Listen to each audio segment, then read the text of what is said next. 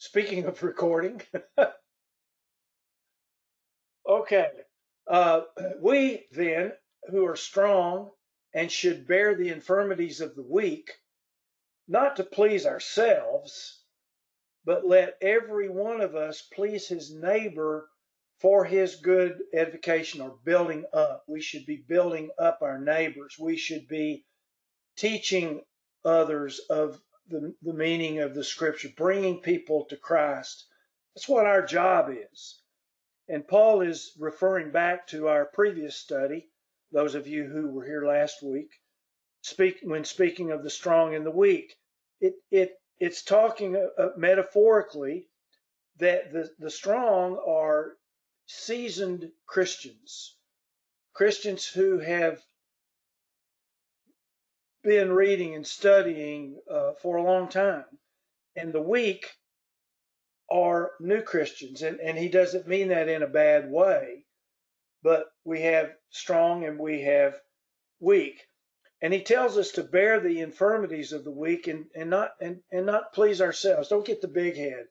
Oh boy, I taught Rod last week. I showed him, boy, his understanding was all wrong, and man, and Paul says don't do that. He refers back to his comments in the last chapter about not arguing just to prove yourself right, which is what pleasing ourselves seems to refer to. And I used to be really bad about that. Unfortunately, 20 years have gone by since I was that way. But I used to, for some reason, I had to convince you that what I was saying was right, and you had to agree with me, and I beat you over the head with it till you did, or till you left and wouldn't have anything to do with me, which is what happened about 85% of the time. And Paul says here to edify your neighbor, to build up, strengthen, give them knowledge. My clicker's not working. Verse 3, for even Christ did not please himself, which is an interesting comment. We'll come back to that in a second. Even Christ pleased not himself, but, as it is written, the reproaches of them that reproached you fell on me. Christ didn't please himself. Does anybody want to take a stab at what he might have been talking about here?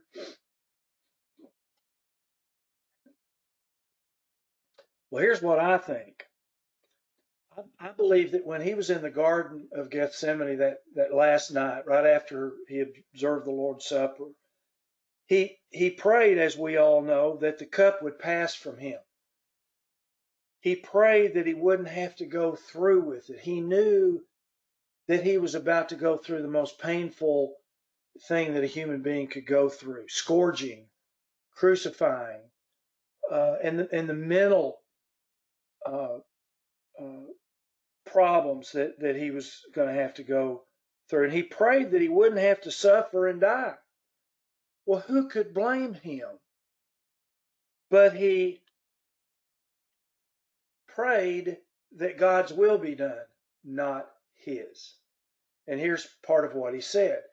He withdrew from them, the disciples, about a stone's throw, and he knelt down and he began to pray. And he said, Father, if you are willing, if it's okay, if there's some other way, remove this cup from me. I don't want to die this horrible death if I don't have to. Is there any other way to do this? And then you can kind of see that God answered him and said, no, son, this is it. And Christ said, okay, not my will, but yours be done. He did not please himself. Had he pleased himself, he would have said, Father, sorry, not going to do this. You got to figure out some other way to do this. I'm not doing it.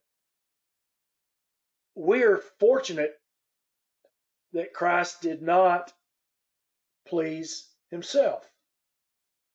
Verse 4, For whatsoever things were written before were written for our learning. And he's talking about the Hebrew Scriptures, what we call the Old Testament, that we through patience and comfort of the Scriptures, get that, patience and comfort of the Scriptures, and the only Scriptures they had were the Hebrew Scriptures, the Old Testament. But we, through patience and comfort of the Scriptures, might have hope. Now, what was it? What Scriptures was he talking about? Well, here's where the Apostle John wrote something very similar. You search the Scriptures because you think that in them you have eternal life. And you do. And he says, John says, it is these that testify about me. And then Timothy, and we're all familiar with this one, I think, where Paul tells Timothy, from a child you have known the Holy Scriptures, which are able to make you wise unto salvation. Salvation is in the Old Testament.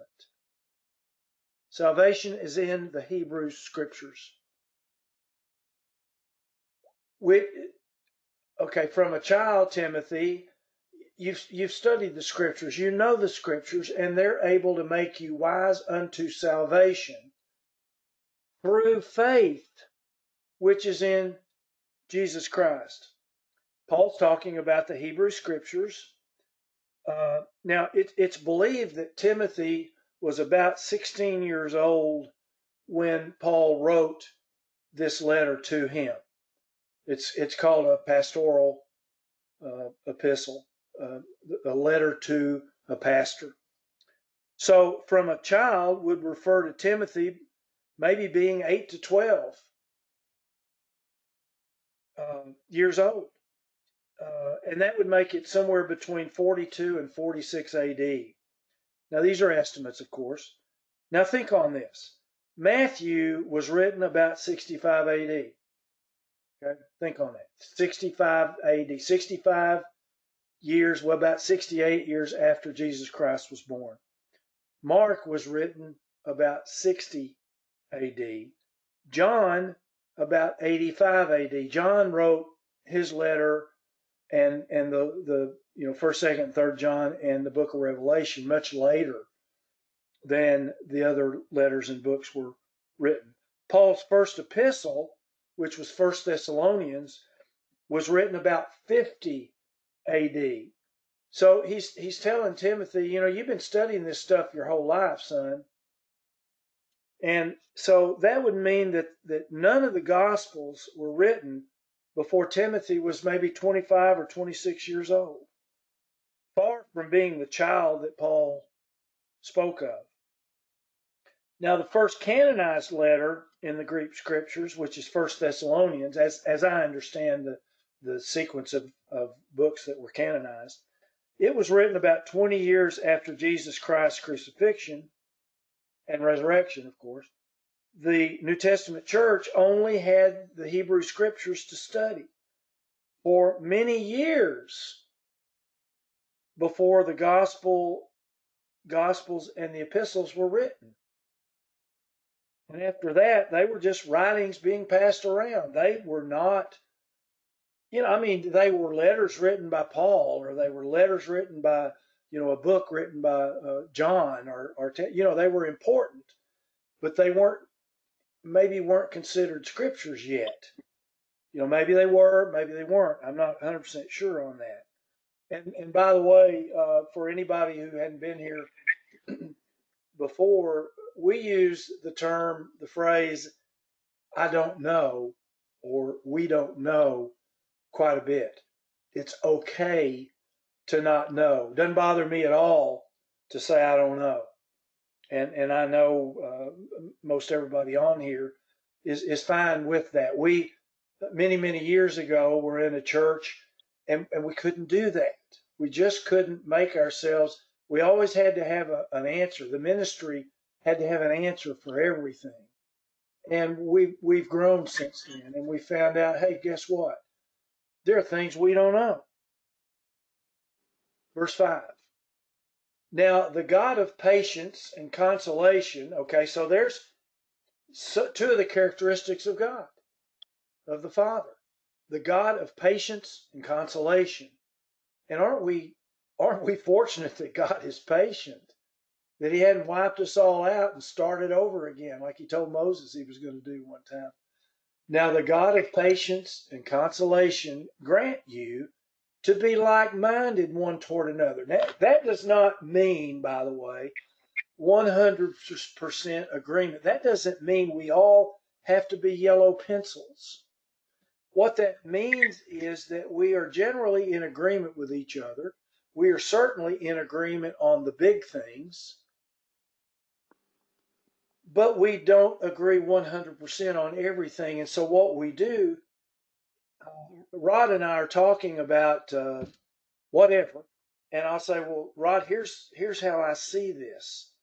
I see it as meaning this right here. And Rod says back to me, well, I don't really see it that way, Skip. I see it this way. And then we move on. We don't go to the but, that's where the argument starts in, and that's where the discussion starts going backwards. And so when we're talking with one another, we need to simply state our opinions and then move on if it's at all possible. So anyway, now the God of patience and consolation grant you to be like-minded one toward another according to Christ Jesus. He's commanded us to get along. Verse 6, that you may with one mind and one mouth glorify God, even the Father of our Lord Jesus Christ. Now, we find in chapter 14, when Paul mentions being like-minded toward Christ, as I said, he doesn't mean all of us have to believe exactly the same things. He gave examples in the previous chapter of one person would eat meat that may have been sacrificed to an idol. That same person, a friend, might not eat meat that had been sacrificed or that might have been sacrificed to an idol. Paul made it real clear that an idol is nothing. An idol. Hey, Skip. Yeah, Rod. I want to go back one verse okay, yeah, that one. No, that one. I'm going to throw something out for us to think about in how we read something. And that from a child you have known the Holy Scriptures, which are able to make you wise unto salvation through faith. Stop. Right there. It says, make you wise unto salvation through faith. That could be a complete sentence. True. And then he says, which is in Christ Jesus. So,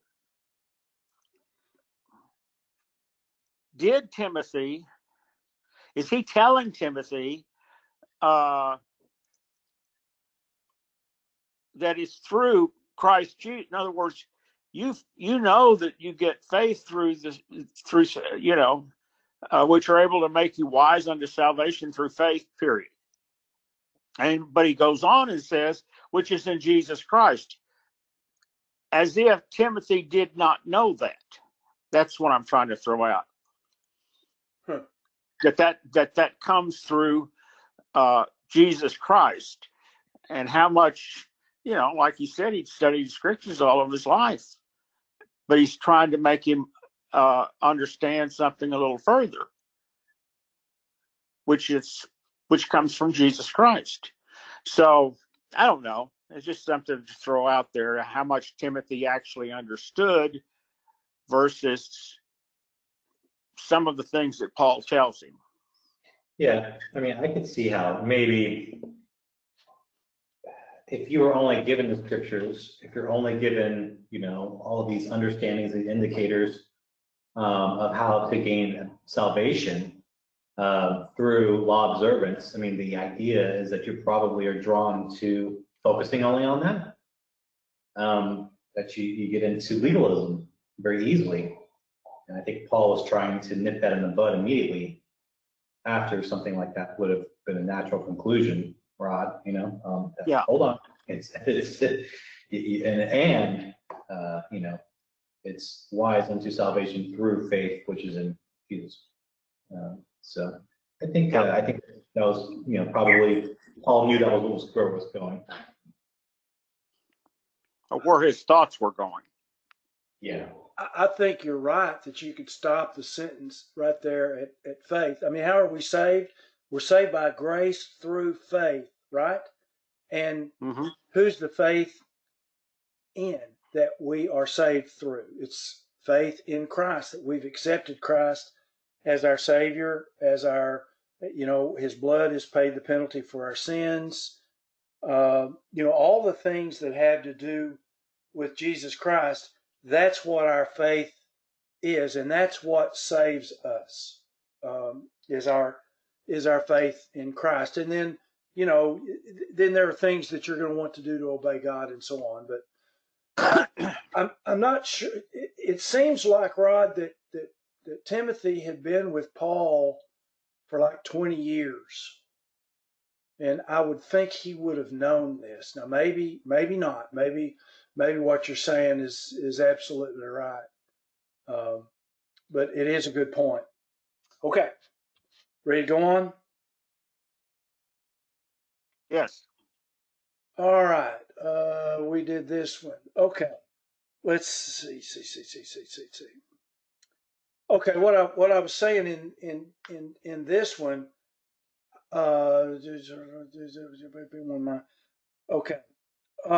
Last chapter, he talked about people who it didn't bother to eat meat that may have been sacrificed to an idol because they knew that an idol was nothing. But another person was a vegetarian because that person was scared to death that he or she might be eating meat that had been sacrificed to an idol. And Paul makes it very, very clear, don't do that. Don't put a stumbling block in front of somebody. As we talked last week, if I'm Diane and I are having dinner with some friends and one of them has had a drinking problem, I'm not going to order a drink. I'm not, and I'm certainly not going to order meat sacrificed to an idol. Although I don't know where you get that these days, but anyway, but that's what Paul is talking about. And he doesn't want us to be yellow pencils, though. I'm convinced, and I may be wrong on this, but I am absolutely convinced that when Paul talks about the body of Christ, that he's talking about, well, we all know he's talking about the called out ones, the ecclesia, the church, if you will, and he's talking. Excuse me, I got the hiccups. He's talking. I've lost my train of thought completely. Well, maybe it'll come back in a minute. Body of Christ. He's talking about. Thank you, Rod. Thank you. That's I've known for those of you who don't know, Rod and I have been friends since we were about 13 years old, and we're both in our 70s now, early 70s, and that's without a doubt the first time Rod has ever told me something that made sense.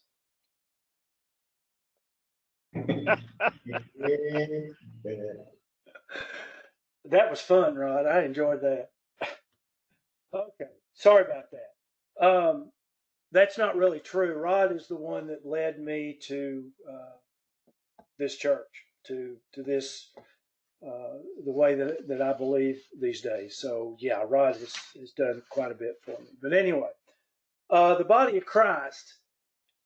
I believe that it doesn't just mean what some people have told me, that it means that, there are evangelists, there are ministers, there are teachers, there are, and that's what he means by the body of Christ.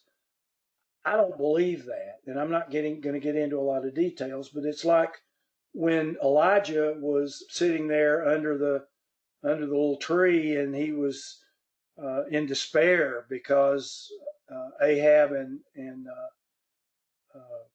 Rahab, King Ahab and not Rahab, Jezebel. Jezebel. Thank you. There's 2 times tonight, right? Were trying to kill him, and he said, "I'm the only one here." And God says to him, "What? No, there's 7,000 people you don't even know about." And that's what I think that Paul's talking about when he talks about the body of Christ. But anyway, I don't think he wants us to be yellow pencils, everybody exactly alike. In verse 7, he says, "Wherefore you need to receive one another, just like Christ received us, to the glory of God." So Paul was talking here about us who have been around a long time, who understand a lot of this stuff, who've been taught by Christ himself in some cases, by the apostles in other cases, by great teachers, and so on. Christ received us. Now you receive one another. You receive the new babes in Christ, just like Christ received us to the glory of God. Paul has been speaking of how we should overlook our differences. We must not judge people who think and believe different from us. And you can go wherever you want to go with that one. I don't care. I'm not going to give you my opinion. You need to go wherever that takes you about not judging people who think or believe different from us. In verse 7, he says that we're to receive each other just like Christ received us. And how did he receive us? He answers that question in the next few verses. I'll get there in just a minute. Romans 15:8. For I say that Christ has become a... Nope, I guess I do. Christ has become a servant. The King James says minister. That's what the word means. The Greek means servant. Christ has become a servant to the circumcision, to the Jews, on behalf of the truth of God, to confirm the promises given to the fathers. To confirm the promises. God keeps his promises. That's another thing that we said last week. And in Genesis, here's one of the promises to Abraham. I will make your seed, your descendants, as the dust of the earth. Well, guess what? When God told him this, he didn't have any children. I will make your seed as the dust of the earth. He was making a promise to Abraham, and Abraham may have been sitting there thinking, well, how's this going to happen? So that if a man can number the dust of the earth, then so shall your seed be numbered. It's a physical blessing. Genesis 15:4, down here at the bottom. Behold, the word of the Lord came to him, saying, this shall not be your heir. This is the word of the Lord telling Abraham that, was it Eleazar? I can't remember the boy's name, that was the son of Abraham's servant. This shall not be your heir, but he that shall come forth out of your own bowels shall be your heir. It's going to be your own flesh and blood. And he brought him forth abroad, and he says, look at the stars. How many are up there? And God said to him, so shall your seed be. Now, one thing, I just want to throw this out. says the word of the Lord came to him. Word, logos. John 1, in the beginning was the Word, and the Word was Christ. So I think this is talking about the one who became Christ before he became a human being. I think that's who this may be talking about. Genesis 15:18. The same day the Lord made a covenant with Abram, saying, to your seed have I given this land from the Nile to the Euphrates River. And then in Isaiah 9:6 it says, and this is a prophecy about the birth of Jesus Christ. For unto us a child is born, unto us a son is given, and the government shall be on his shoulder, and his name shall be called Wonderful, Counselor, the Mighty God, the Everlasting Father, the Prince of Peace. Probably the greatest piece of music ever written was written by Handel. And this is a part of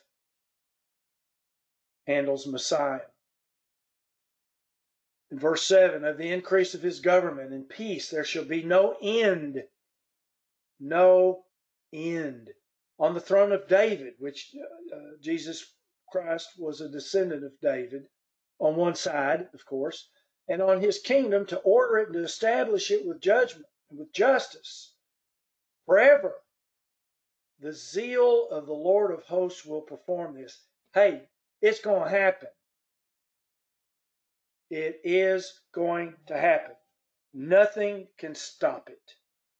There are so many promises about the Messiah given to the fathers that if we were to discuss every one of them, it'd take us a couple of days. It may take maybe longer. But Paul adds here that's the same for the Gentiles in Romans 9:24. We went through this a couple of weeks ago.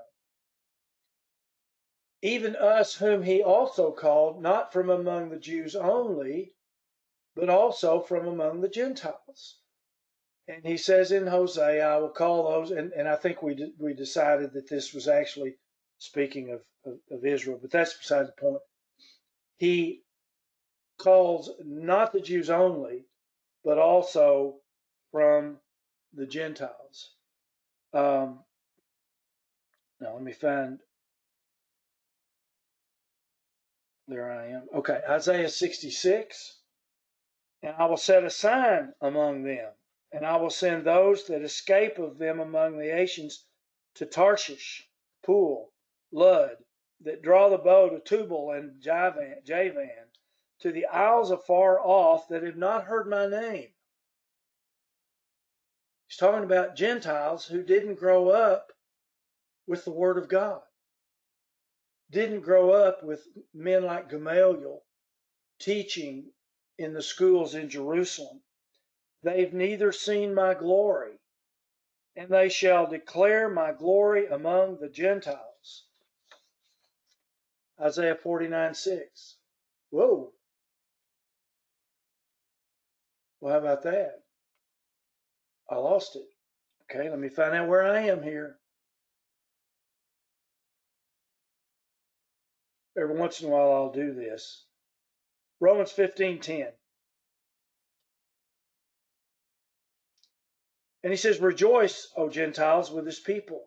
And by the way, those of you who don't have a New American Standard Version, that's one of the really neat things about the NASB. It capitalizes quotes from the Hebrew Scriptures or paraphrases. So he says, rejoice, O Gentiles, with his people. And again, praise the Lord, all you Gentiles, and let all the people praise him. Again, Isaiah says, there shall come the root of Jesse, and he who arises to rule over the Gentiles, in him shall the Gentiles hope. Paul's been leading up, I believe, to bringing the language of the Jews and Gentiles into this letter. He began in chapter 14, speaking of the strong and the weak, using metaphors of meat and vegetables. Then he talked about days, which some regard and some don't. And what we talked about was the Roman calendar they had the first day of the first month was an important day, and the first day of the sixth month, and so on, and then the Ides of March, which is about I think the 15th day of March, which would have been the third month. I'm sorry, the first month of the based on the Hebrew calendar. And Paul warned us not to judge people who are different from you, from us. And he warned not to put a stumbling block in front of someone. So in chapter 15, the one we're on now, he brings those points into the mix, speaking of and to Jews and Gentiles, saying they are equal. The same exhortations apply to these two groups of people in the church at Rome. Jews would be considered strong because they've grown up worshiping the true God, memorizing the scriptures, learning, probably memorizing the Old Testament to make them wise, it says. And the Gentiles would be considered weak, not because they were not as good or whatever, but they would be considered weak for not growing up worshiping the true God and not studying the scriptures. Now, Paul quotes several scriptures from the ones the Jews grew up studying, showing them that God planned all along, from the very beginning, he planned on bringing the whole world. See, when we talk about Jews and Gentiles, we're talking about every human being. Because if you're not an Israelite, a Jew, if you're not an Israelite, you're a Gentile.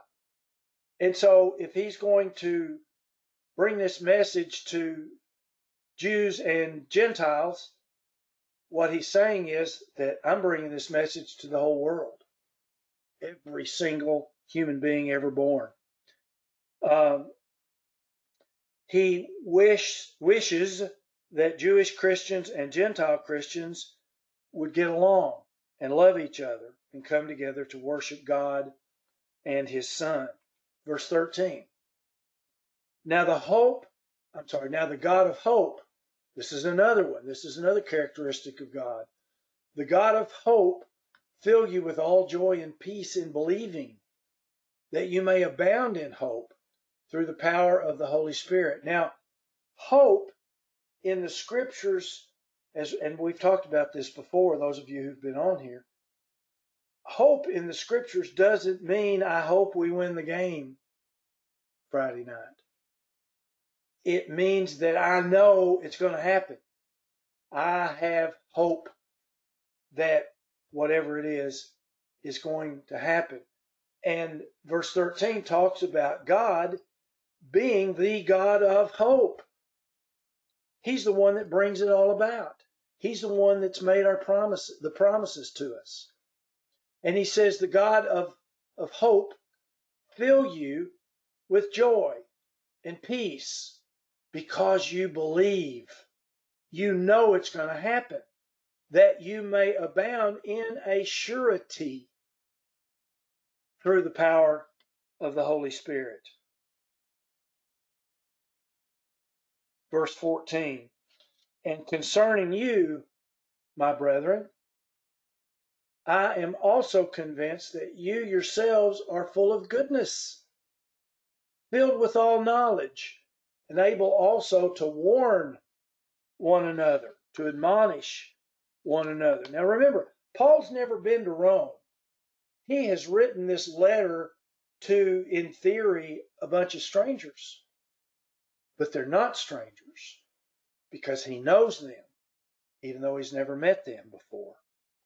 He's writing to them based on what he's been told by either Romans he's met in his travels, because if you remember, well, and I'm going to show you a map in a minute of Paul's travels, and you can see how many Romans and other Christians Paul would have run into. So he's been told by either Romans he's met in his travels or by God through the Holy Spirit. And as he winds down this letter, he tells them that they are full of goodness and knowledge and character. With that character, they are able to warn one another, not being judgmental, not lording it over one another. And I know some of us on here have done that. I certainly know I have. Arguing and fighting, not doing that, but admonishing people in love. And that they can correct each other when correction's needed. Don't just walk up to somebody and say, you know, you got a problem, and I'm here to fix it. Yeah, that's really going to go over good, isn't it? The word nothitio means to admonish, to warn, to instruct, so as to redirect someone from wrong ways and correct his behavior. Paul used a lot of words in his closing of this epistle to the Romans, many more than in any other epistle. It's long. He said he did it because he'd never been to Rome. And in verses 15 and 16, which we're about to read, he reminds them that he is the apostle to the Gentiles and that he didn't pull any punches in this letter. Now, Rome, in theory, these people were Gentiles, not Jewish. They were Gentiles. Verse 15. Nevertheless, brethren, I have written more boldly to you, as putting you in mind because of the grace that God has given me. God has given me grace to understand you, to put you in my mind so that I can pray for you, so that I can send this letter to you, to lead you and to guide you. Verse 16, that I should be the servant of Jesus Christ to the Gentiles, serving the gospel of God, that the offering up of the Gentiles might be acceptable, being sanctified, set aside for a holy purpose by the Holy Spirit. Now, Paul has been set apart by God through the Holy Spirit to spread the gospel, to serve, to teach, to edify. Who? The Gentiles. And while he's doing that, he's going to work on the Jews too. And so here's a map, and we can see, look where Paul has gone to teach people. The first journey starts in Antioch right here, and is this orange line that goes right over here. Oh, that's not right. I'm sorry. The blue line that comes down to Cyprus. He hit two cities, Salamis and Paphos, and then up to the southern coast of Asia Minor, to Perga, Pamphylia, and then up to Antioch, Pisidia, Lystra, Iconium, and Derbe. So you can see the blue line. All of those people are Gentiles. Now, that didn't mean there weren't Jews in those cities, and there were synagogues in many of those cities. Well, that's the first journey that Paul went on, he and Barnabas. But when they came back,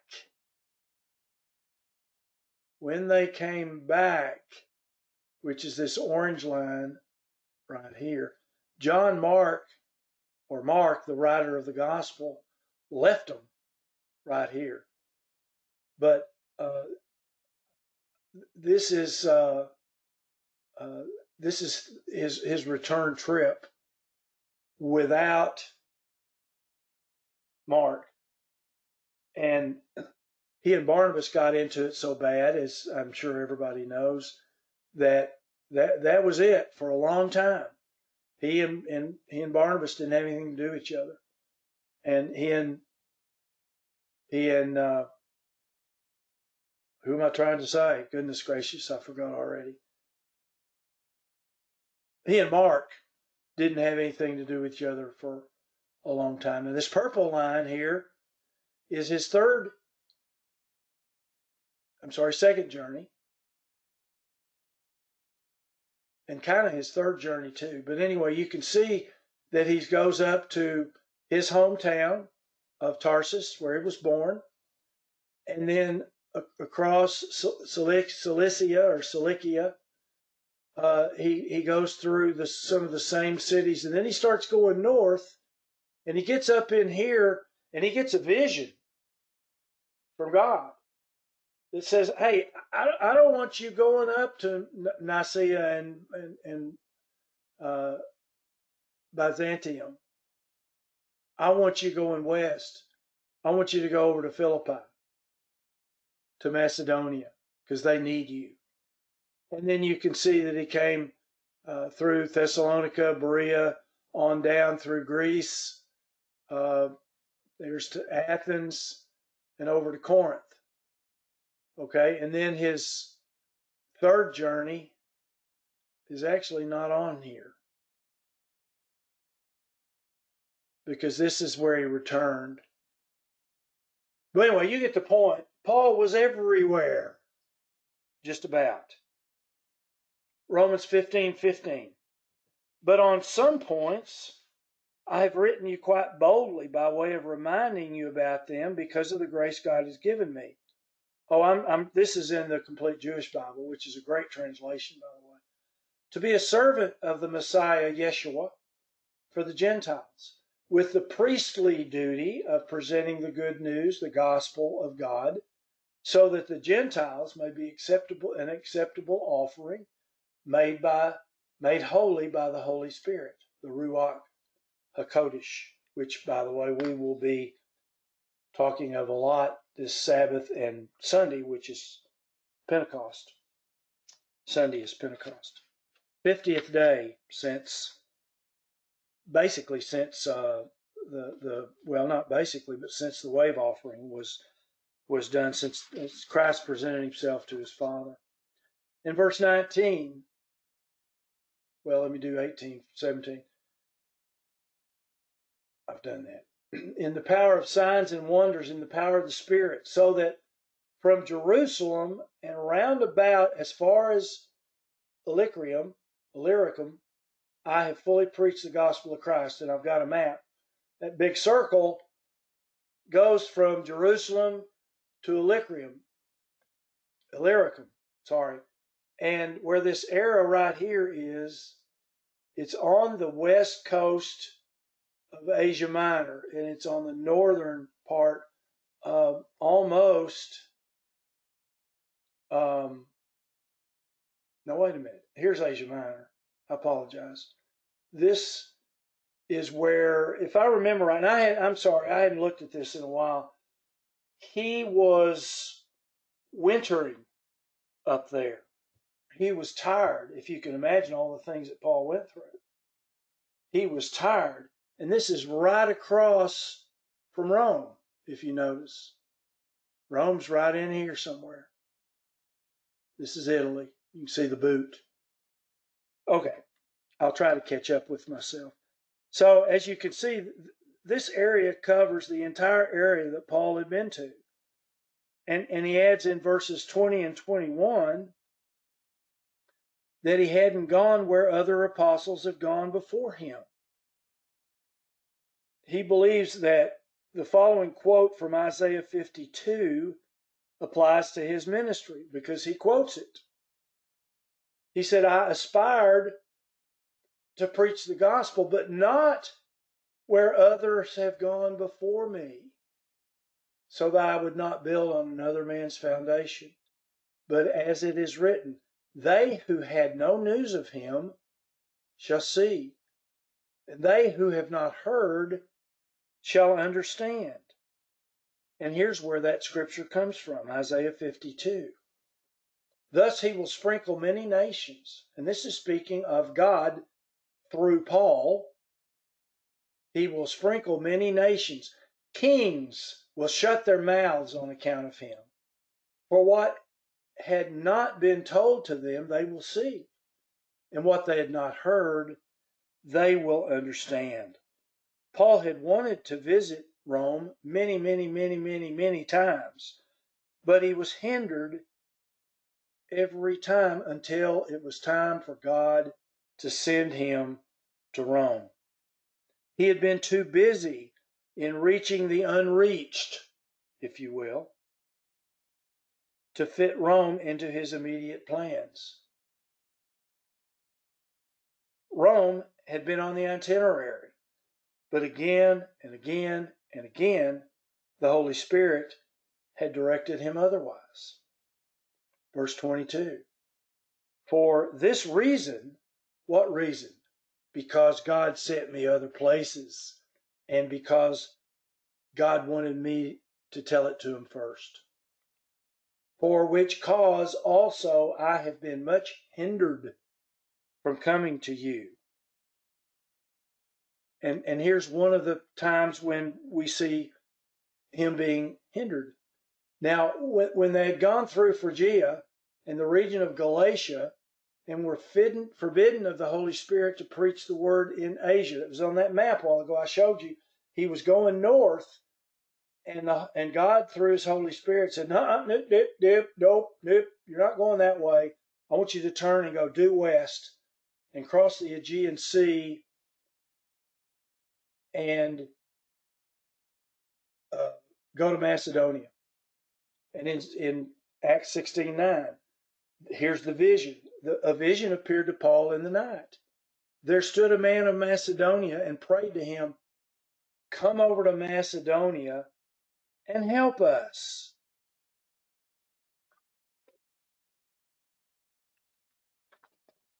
Now, in verse 23, Paul gives us a little more information. But now, having no more place in these parts, and having a great desire these many years to come to you, when I take my journey into Spain, and we don't know if he ever did that or not, there is some evidence that he might have, but this is one of those places where we say those three little words. Blake, what are those three little words? I don't know. Yeah, What are they? yeah, I don't know. I'm surprised you don't know.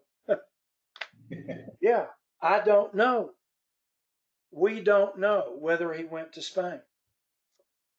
I will come to you because it's time.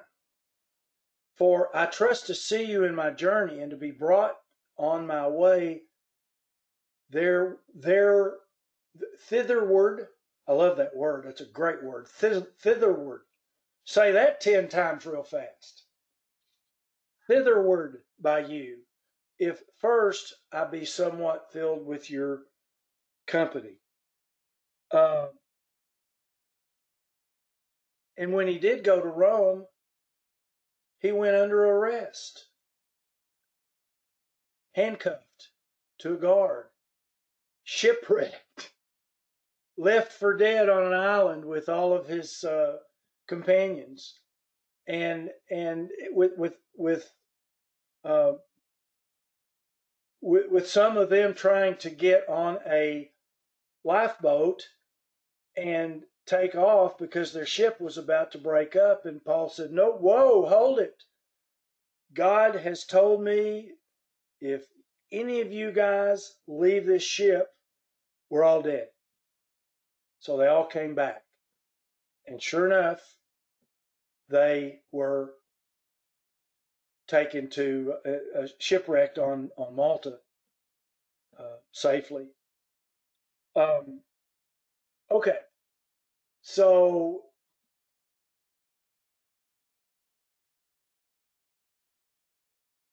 all right, but he has another job to do before he goes to Rome. Verse 25. But now I'm going to Jerusalem to serve the saints. And if you look at the biblical history, there was a plague and a starvation and things going on. Verse 26. See, for all of this time, for 2 years, he's been collecting money and things for the poor in Jerusalem, and here he's finally going to be able to take it back to them. For it pleased them of Macedonia and Achaia to make a certain contribution for the poor saints which are in Jerusalem. It has pleased them verily, and their debtors they are. For if the Gentiles have been made partakers of their spiritual things, their duty is also to serve to them in carnal or physical things. When therefore I have performed this, when I've taken this back to Jerusalem and have sealed to them this fruit, took them food, I will come by you into Spain. Again, we don't know for sure that that's what he did. So Paul plans to get back to Jerusalem to give them the money and the food that they've picked up, and then head out to Rome. Verse 29. And I'm sure that when I come to you, now remember he's writing this letter to the Romans, I will come in the fullness of the blessing of the gospel of Christ. Now, I beseech you, brethren, I beg you, for the Lord Jesus Christ's sake and for the love of the Holy Spirit, that you strive together with me in your prayers to God for me. Please pray for me. But he knows that getting out of Jerusalem is not going to be easy. If you remember, he's been told time after time after time not to go to Jerusalem. Now, he wasn't forbidden by God, but he was told by God what was going to happen to him if he went. But he had a job to do. So he's going to Jerusalem, and they ain't going to stop him, as they say down here in the South. He is hated by the Orthodox Jews in Jerusalem who want him dead. And so he says, I need your prayers that I may be delivered from them that do not believe in Christ, who live in Judea. That's what that's saying. And that my service, which I have for Jerusalem, may be accepted by the brethren, by the saints, by the Christians, that I may come to you in Rome with joy, by the will of God, and may with you be refreshed. Now that prayer was not answered. Well, not exactly answered. He went as a prisoner. He was tied up. He was chained up. But he did come to them with joy and by the will of God. Now the God of peace be with you all. Amen. Now that sounds like the conclusion to this letter of Paul to the Romans, but it's not. He has a lot more to say, but we'll cover that next time. Thoughts, comments, corrections? Interesting how he talks about going to Spain. For me, I know there's some people that believe he did make it to Spain because the Gospels needed to be delivered to the known world at that time, and that's the furthest, almost the furthest west you can go on the map. So I think that has been something that, not that it doesn't again, it's just chasing rabbits, right? It doesn't really make a hill of beans one way or the other, but I think that's an interesting idea, that to fulfill the idea that these scriptures were going to be delivered to all the known world at that time, and then thereafter to the entire globe, is some people's rationale for why he did probably end up making it to Spain. Well, I'm sorry, was somebody else going to say something? There are some missing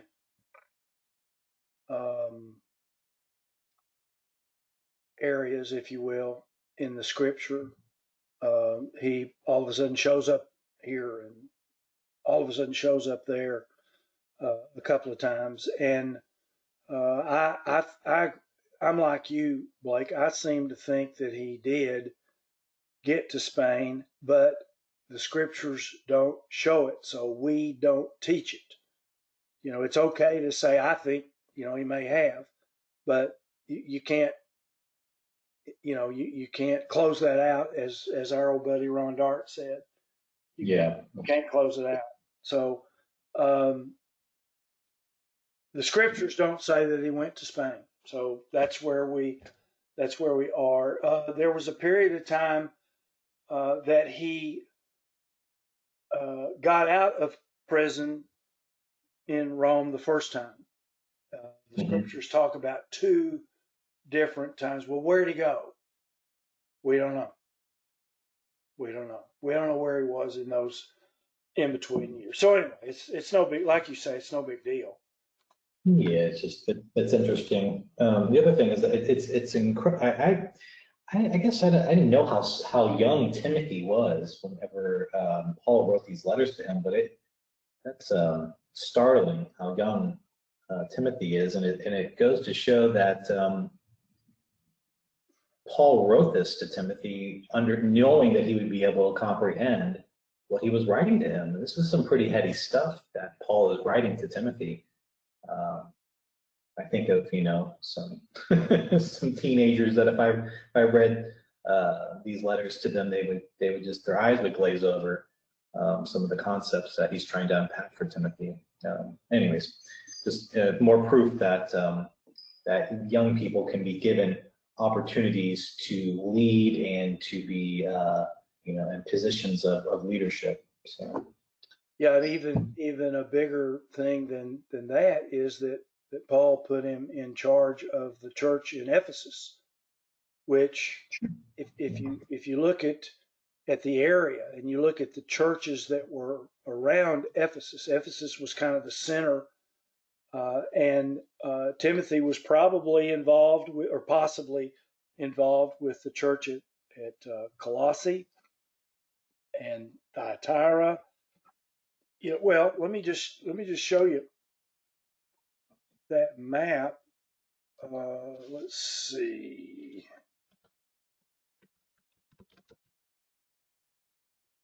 I'm not sure this will show all of it, but I think it does. It'll show. Yeah, look at this whole area here. All right, here's Ephesus, and this whole area right here, the western part of Asia Minor. There's Colossae, there's Laodicea, Ephesus, Miletus, which is where Paul met the elders from Ephesus when he was on his way back to Jerusalem, Philadelphia, Sardis, Smyrna, the 7 churches of Revelation. Yeah. I mean, look at this, and there's not that, 100 miles, couple 100 miles, and I'm not ready to walk 100 miles, but it was, it was nothing to those guys. Yeah, and we can't let a young man, who's 18 get a sermonette. I mean, come on, guys, really. Yeah, good point. Now Titus. He's another one. He wasn't all that old. I don't have his age in front of me, but he was sent to Crete, which is a nasty place. There were nasty people in Crete. Heavily pagan. Yeah, and by the way, if you read back in Numbers, I believe, maybe Deuteronomy. When Israel was going into the Promised Land, the Canaanites had come from Crete. That's what their history says. So I'm not going to question that. But the Canaanites were so mean and hard to get along with. Well, it's because they came from Crete. And one of the philosophers wrote one time, he wrote, "Nothing good comes from Crete." And so, if that's what happened, and I believe that history does show that, if you look in commentaries when you're reading about the Canaanites, you will find that it talks about Crete, and that's where they had originated. So anyway, But it was a young man that was set up to to whip these very rough individuals, this church in this very rough region. You wouldn't just entrust that to a young man per se, but apparently that's exactly what happened. yeah, certainly not a novice. Yeah, or a novice for that matter. Yeah, very good. So okay, that's all the history lessons I have for tonight. Very good, Skip.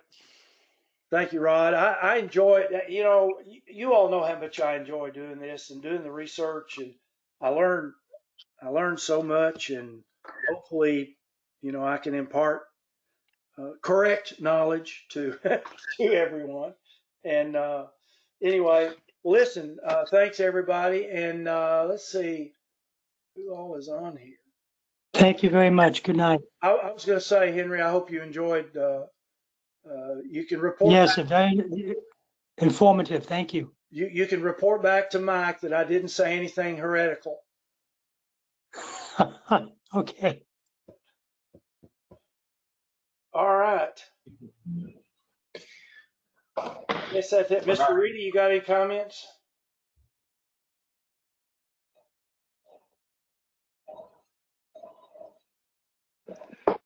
No, good job.